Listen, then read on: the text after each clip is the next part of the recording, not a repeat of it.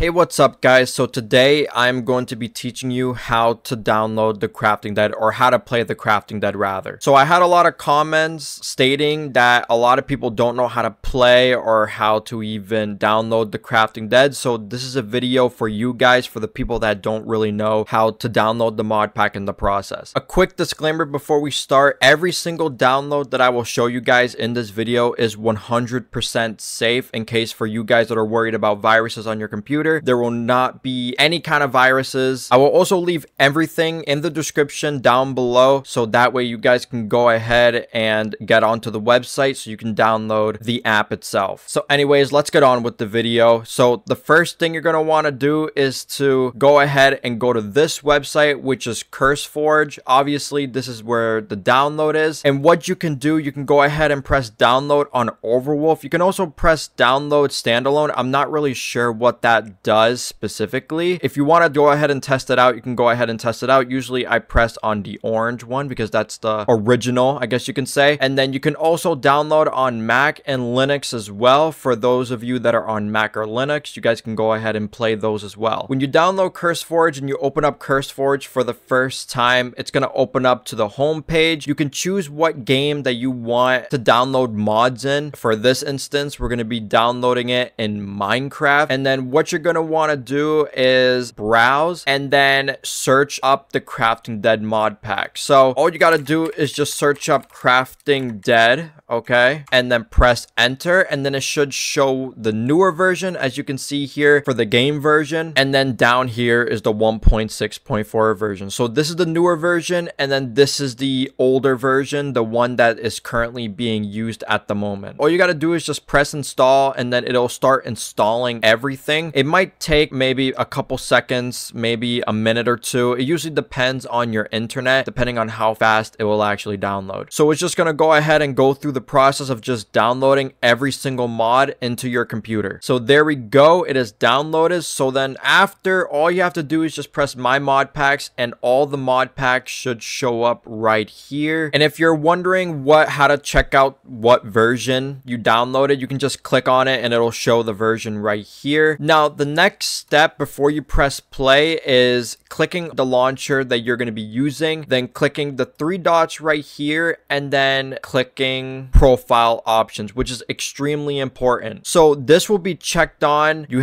guys have to uncheck it, and depending on how much RAM you have to allocate as much RAM as possible. It says megabytes, so for example, if you have 8 gigabytes of RAM, then you put 4,000 megabytes. This is just so that way your game doesn't crash. For some reason you have to do this manually, because then it just crashes your game. So I will also leave a video in the description if you guys need a video on how to check how much RAM you have on your computer. But anyways, once you have this step done, all you have to do is just press play. So I'm going to be pressing play here. It'll update your Minecraft launcher. Let me go ahead and exit out of this and exit out of this too. Okay, so there we go. So once it's done updating, it'll show the Minecraft screen basically, and you can literally just press play. And then obviously you don't have to worry about this warning. It usually tells you that when you're trying to download an older version of Minecraft. And yeah, just press play. It'll start downloading the actual mod pack into your own launcher, and there we go. It should take a few moments for it to actually open for you guys. It does take a little bit of a process, but there you go. Here is the Crafting Dead.